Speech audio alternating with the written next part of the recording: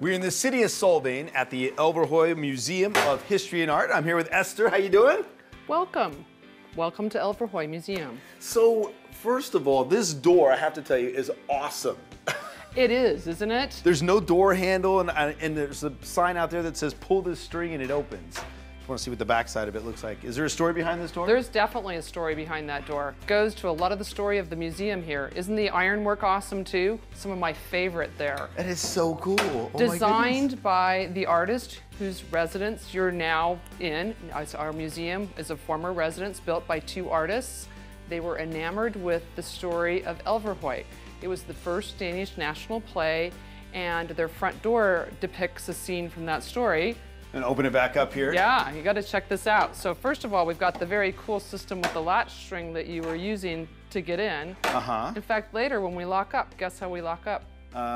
You pull this back, right? You got it. Boom! We're Nobody can locked open the for door. the night. Nice. So welcome. So we're standing in, you said this was a resident, now a museum. Yes, correct. This is a former home of two artists, Viggo and Martha Brandt Eriksson, built their home very lovingly over a period of about 4 years using truly authentic old world construction, replicating kind of an 18th century Danish manor farm home. Everything from the half timber construction on the exterior is authentic. If you look up at the beams here on the ceiling, they're all hand notched. Oh, I feel tall. Oh my goodness. Yeah. How did it end up becoming a museum? A very generous gift of the family. And although this looks like a really old home, it was built between 1949 and about 1953. So the construction style is similar to that of a home built in the 1800s in Denmark, but it was actually built in the 20th century. Before the passing of Martha Brandt Eriksson, the wife in the couple, she made a very generous provision that her home would become a community museum after her passing, and that it would focus on the history and culture of the area and also be a gathering place for artists as it had been throughout the time that the family occupied the home. This was the family kitchen here.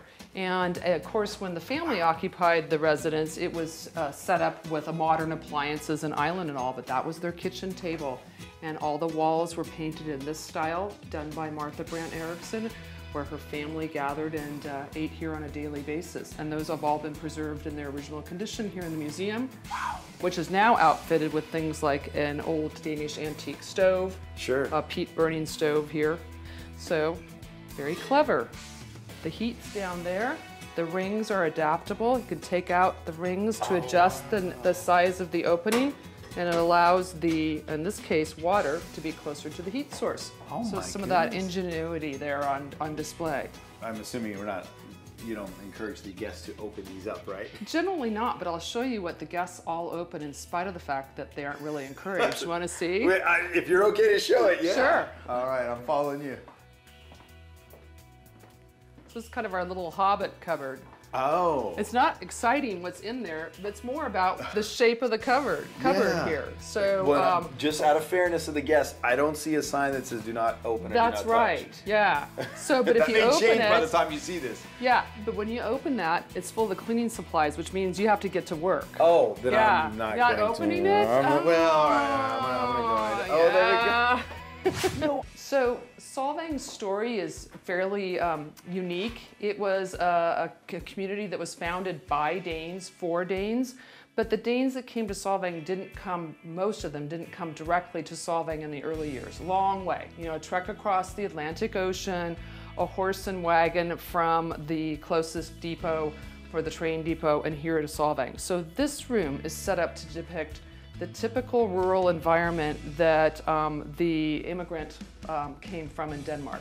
They came from farm families where they typically had large numbers of children. 10 to 14 kids were not uncommon. Wow. They worked the farm. The oldest son inherited the farm.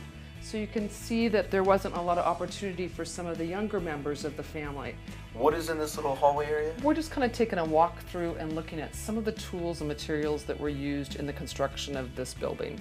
As I said, all hand-done, old world style. The actual original building didn't have any nails. It was all put together mortise and tenon, old world style techniques. What is this right here?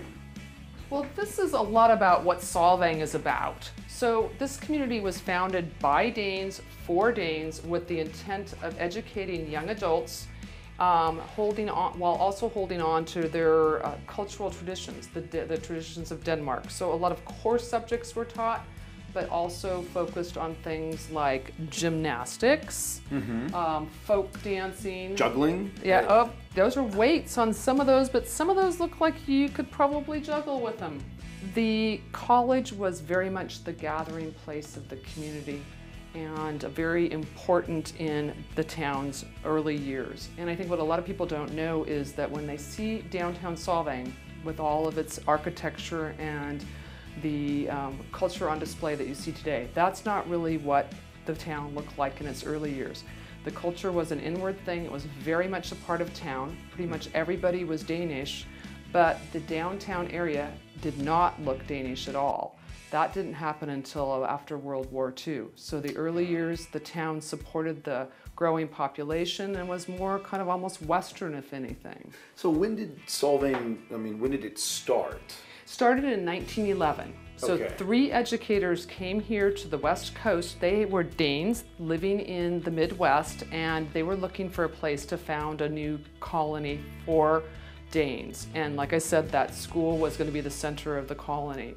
And they bought about 9,000 acres, an old Mexican land grant, and set about enticing people to come here.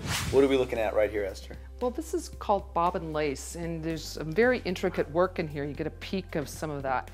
I think what's fun about this is it's a long-time Danish tradition, and you've probably seen lace in many different applications, but the way it's made by hand is fascinating. And often we have a volunteer who demonstrates the bob and lace making. So come on a weekend, and chances are you'll get to see some living history and even be able to try your hand at Making a lace. craft. Come on out, Joel. We're going to check out the diorama cottage. The buildings that you're looking at here in the display, the majority of those buildings are still present in downtown Solvang. They don't have that same look. They've transformed to the Danish style.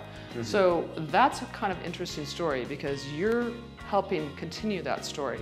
It started in 1947 with the Saturday Evening Post. It was the #1 magazine in the US at that time, weekly magazine.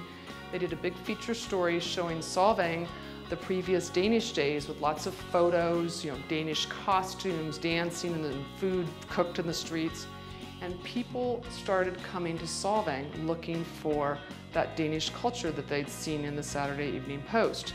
So the businessmen kind of internally put pressure on each other that any new construction would be in a Danish style and that the old buildings slowly were transformed to a Danish look. Sure. And so the downtown that you are now familiar with is something that evolved over the years and of course is now all of what downtown has, that Danish provincial look to it. Wow. So now if you want to come out and check it out, you know where to go. Where are you located in reference to Solvang? Where are we? We're a little bit off the beaten path. We're on Yeah. Elverhoj Way, but that's about 2 blocks south of the village center. Because it's a former residence, we're a little bit down into the residential area. So take that extra block, 2 blocks from the windmill, and you'll find us in our Danish home here. Thank you so much. I think I'm going to go Thank try you, some of the Joel. Danish cuisine. Excellent.